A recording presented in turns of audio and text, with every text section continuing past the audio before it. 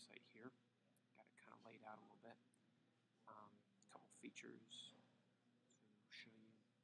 First up, this is kind of a little banner area right here, and it scrolls through a few different things. See how the pictures come up, they move in, all that sort of thing. So that can be autoplay or just sit there. Either way, I got the menu up here. This can be whatever you want it to be, but we can work on that a little more later. As you go down, you've got these little sections like you had on your site. So when you roll over them, kind of do the whole thing and highlight. Excuse me. So those are those. So we can put some text underneath them.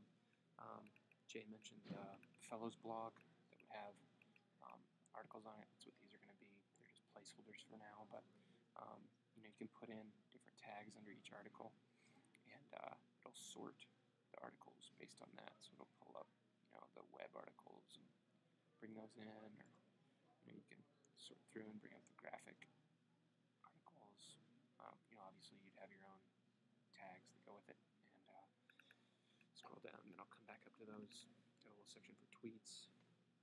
Click the section for fellows, testimonies, contact info. All that's pretty simple.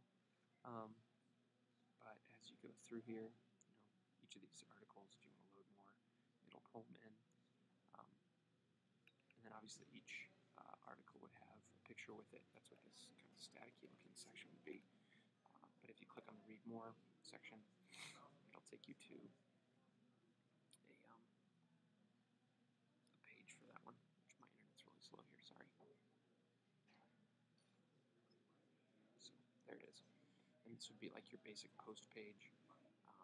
It's going to have your title at the top. Then we can add much more information if you want to. You can have sidebars and pictures and all that sort of thing. But that's just an early look at it, so you can get a